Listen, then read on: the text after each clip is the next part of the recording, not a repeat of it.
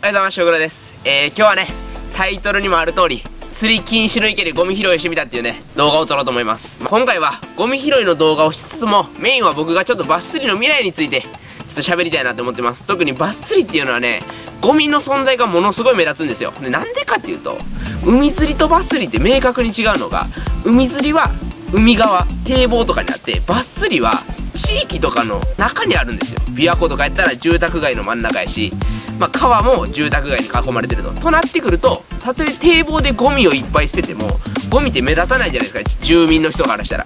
ただバス釣りっていうのはものすごいゴミが住民にとって目立つから、いい意味でも悪い意味でもものすごい目立つ。だからこそ僕たちはゴミ拾いっていうのをしっかりしていかないといけない。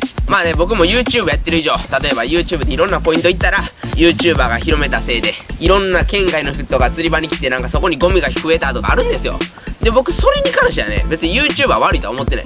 なんでそんなんで俺らがせいにさせられなあかんのとか思ってるし、全く悪いとは思ってないんやけど、ただ自分の責任としてね、この YouTube やってる責務として今日はね、しっかりとゴミ拾い活動していこうと思います。正味僕の YouTube チャンネルっていうのはバス釣り革命のためにあると思ってますから、今までの動画はもう今日のためにあるみたいなもんです。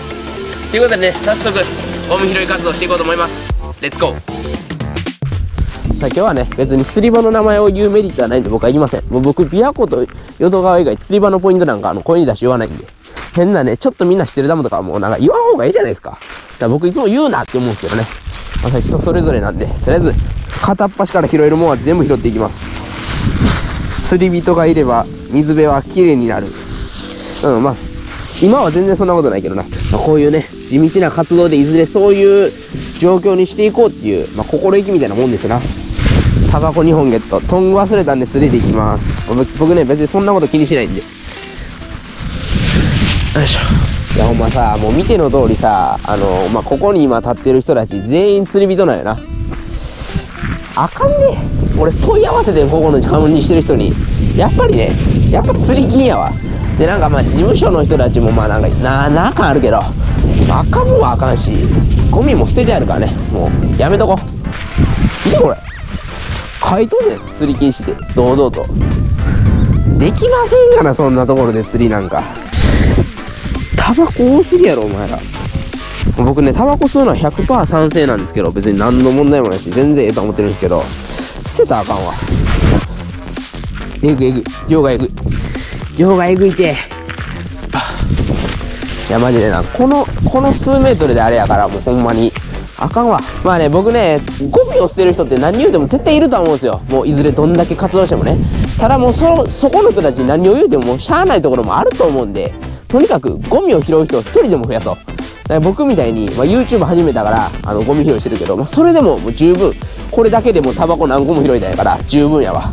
で、そういう人たちが何人も増えて、いずれゴミ捨てる人よりもゴミ拾う人の方が増えたら釣り場からゴミって消えると思ってるんでね、ぜひもうアンチコメントとかそういうのせんと、黙ってみんなで拾ってたら釣り場きれいくなると思います。それだけやね。締め方なくて。これね、いつもね、僕タバコとか釣り糸とかこの缶を拾って思うのが、結局どないして分別すればいいのと。わかるよ。燃えるゴミ、燃えないゴミとか。わかんねえやけど、釣りのゴミ拾うときってビニール袋一つやから、ちょっと頭ごっちゃになるよ。アホの高卒の俺からすると。だから、もしバス釣りの活動とかね、されてる方いるじゃないですか。ゴミ拾い活動とか。ちょっとわかりやすい分別図みたいなの作ってくれへん。もうそれがあったらもうちょっとゴミも拾えると思うし、僕の心の中では、ゴミ拾いはしたいけど、分別方法分かれへんからやめとこうってなっちゃう心を持ってるっちゃ持ってるんですよ。だから、分別の分かりやすいやつ作ってください。お願いします。これ締め完璧よな。終わり自分でお前調べるやん。違うねん。でもめんどくさいやん。そういうめんどくさい人がおるのも事実やから、基本的に全員めんどくさがりやと思って、ゴミ拾い活動のやつとか、活動してほしい。カカ浮いてる。カカ浮いてる？あれ取りに行かなあかんの？ゴミ拾いなんかな、さじ加減やから俺が取りたくないもんは取らん。と言いつつも今回頑張ります。網持ってきてよかったな。こういうの拾えるやん。あるね。持ってきてるね。今動画撮ってんの？最近みんな動画出せんくてごめんな。ほんまに、全然いい動画作られへんのよな、マジで。今日はね、今日の動画は最高やと思ってるんで出すんですけど、じゃあ気長に待っといてくれよ。でも12月から本気やから、楽しみにしといてくれ。来た、釣り糸。ここにしてやっときやがったな。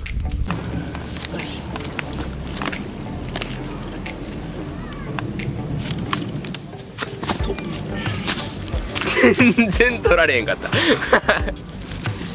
これね、みんな知っといてほしい。この間ね、誰だっけな、剣崎さんっていう人のね YouTube の動画でうまいこと説明されてると思うんですけど、なぜ野池が釣り禁止になるかっていうと、野池って誰かが管理してるわけじゃないですか。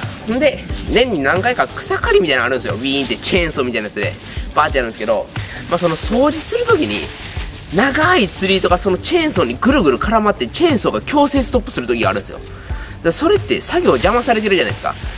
そういうことが頻繁に起こるから、もうこんなに私たちが迷惑かけられたらもう釣り禁止にした方が楽やわ言うて釣り禁止になるらしいんですよ。だからマジでゴミは捨てたらあかん。特に釣り糸とかな、あるやん、よう絶対見たことあるやろ、めっちゃ長いさ、もう綺麗にまとめられたゴミみたいな、あんなんさ、もうリュックに投げ込んだらええ話やから、俺とかも投げ込むし、気にせんやろ。そこら辺は気にするやったらゴミ袋持ってこよう。とにかくね、捨てへんことが大事やから、みんなね、これだけはほんまに、特にね、僕のチャンネルを応援してる人とかはもう絶対に捨てないでください。僕ね、別にもうゴミ捨てる人チャンネル登録解除してもええと思ってるんで、もうそれぐらいね、もうそういうちゃんとしてくれる人だけこれからも動画見てくれたらいいなと思います。よろしく。バイバイ。ここら辺あるよな、100%あるよね。釣り人が来そうなところにあるっていう。だからね、俺らとか特にね、釣りやってるからみんなが来たいポイントとか分かるやん。だから釣り場のゴミなんかマジで見つけやすい。ただ見て、多分ね、おそらく管理されててもこんなにあるわけよ、ゴミが。てか一瞬でこんぐらいのゴミやったらできるからね、毎日。とにかくね、もうゴミ拾っていくやつがやるしかないで、これは。もう決起、もう一気。あ、ようあれ。もうとにかく俺らが頑張るしかないからね、頑張っていこう。で、これね、面白い話で、僕の周りってほとんど昔の釣り友達ゴミ捨てるやつやったんですよ。ほんでみんなラインとかパッて切ってポーンとか集まったやつポイとか捨てるやつやったんですよ。でも僕は今までほんまにおそらく恋で捨てたことは一回もない。なんか落としてもうたとかやってあるけど、それ一回もないよな。でみんなにね、ゴミ捨てたらあかんで捨てたらあかんでって言うてでも変わらんかった。最初はほんまにみんなずっと捨ててたし、でもずっと俺がゴミ袋を持ってきたりして、はい、もうここに入れてとかバーバー言うてったら、もう今になって最近やっとなんか友達とかがもうお前がずっと頑張ってるしっていうのもあるから、もう俺らも頑張ってゴミ拾うようにするわとか、捨てへんようにするわって言うてて、なんならそのうちの一人は俺よりもゴミ拾うやつになったから、もうタバコとか散々捨ててゴミめっちゃ捨てるやつやったんやけど、なんか一緒に釣り行った時とかお前の方がゴミ拾ってるなって時があるから、結局その周りもみんな捨ててるからっていうのは理由にならん。自分一人が変わってったら絶対に周りの環境っていうのは変えれるから、もうみんな折れずに一人、もう君だけでいいから、君だけでもいいから頑張ったらいずれ周りに影響されてバス釣りの未来のために間違いなくなると思うんで、頑張っていこう。ほんまにそのうちの一人も俺やわ。あ、ほんまに？うん、俺も高校生の頃よくポイ捨てしてたけど、めっちゃお前に怒られた覚えがあるもん。そう？覚えある。マジ？教室でポイ捨てするだけで俺お前に怒られてたもん。だから俺も今となったらもうポイ捨てマジでしてないからな。学校の教室でお菓子とか食べてポイ捨てしてたら教室で。低いやろそれは。でも怒られて、なんであかんねんって言ってた覚えがあった。今となってはもうマジで捨ててへんからな。それはマジで。ということで、だってさ、環境によってゴミ捨てる人とか 100% おるし、その気持ちわかるから、環境問題は俺も。だからこそ自分からもう環境変えに行こう。ほんなら周りも自分によって他の人の環境が変わるからね。だって例えば親が捨ててたらさ、自分も捨ててまうよ。そうやね。それは絶対あるで。お、釣りだ発見。こういうのでもマジで引っかかるから捨てたらあかん、ほんまに。そう、もうこういう動画をね、上げるために知名度上げてるんですよ。もうほとんどね、正味な話。もちろんね、バス釣り有名になりたいっていうのがあるけど、バス釣り業界にね、革命を起こすっていうのも僕のやりたいことの一つでもあるんで、この企画はね、それに合うてると。でもこういうのってさ、知名度ないやつがやってもさ、もう大した変化にもならへんやん。だから僕が知名度を上げて、こういう活動やってるやつがおるねんでっていうのは一人でも伝わるように、知名度上げつつもこれからもこういう動画上げていきます。こんなところに釣りとかしてるぞ。見つけれてよかった。もう今僕の YouTube チャンネルね、もうだいぶね、女性視聴者増えてきてるから。バッスリの YouTuber でさ、女性の比率どんぐらいかって俺あんまり知らないんだけどさ、俺のチャンネルは今のところ 5.5% の人が女性視聴者やね。ありがたいことに。まあね、他の人とかね、2.8 とか3% ちょいぐらいやから、バッスリっていうね、ほぼ男しかやれへん釣りで、5% も女性視聴者っていうのを取れてるのは、もうどう考えても俺の顔面偏差値が高いからであり、それ以外に理由なんかなんもないよな。違う。おー、喋ってたらゴミだらけや。アホがまた一人おるわ。ここにおった形跡があるわ。多いな。釣りとむちゃくちゃ多いな。俺一人がね、こうやって行動を起こしたおかげで釣り場の何人分かのゴミは消えとるわけやからな。やっぱ誰か一人でもゴミ拾うに越したことはないで。いかつゴミ、これ糸の量ほんまに。アホがおるわ、アホが。あるね、ベンチの近くにはゴミが。なるほどね。やっぱこういうところでリグんねやな、みんな。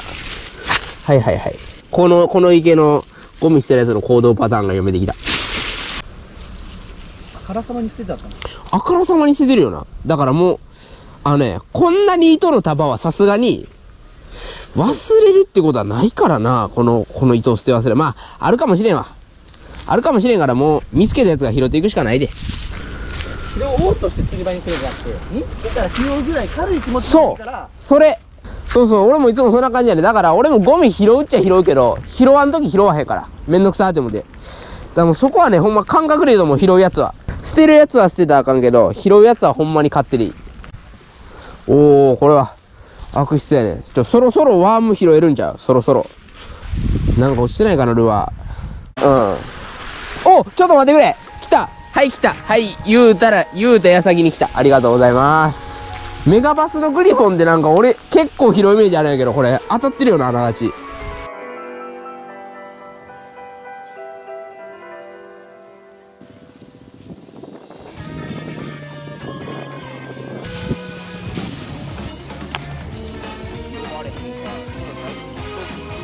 絶対に白北ワンドの方がええって、こんなとこ来るよりも。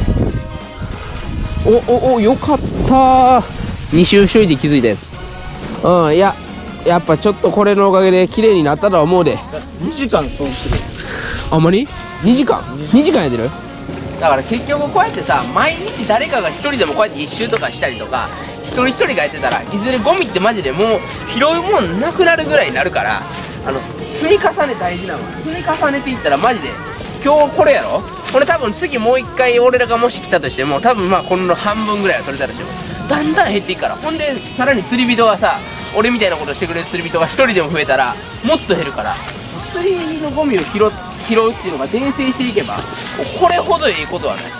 ほんまにみんなゴミ拾いしていこう。俺はもう楽しみにしてる釣り場が綺麗になるのが、やっぱり僕の目標はバス釣り革命っていうのと、日本でこのバス釣りっていうのが1万年続く趣味にしたいと思ってるんでな。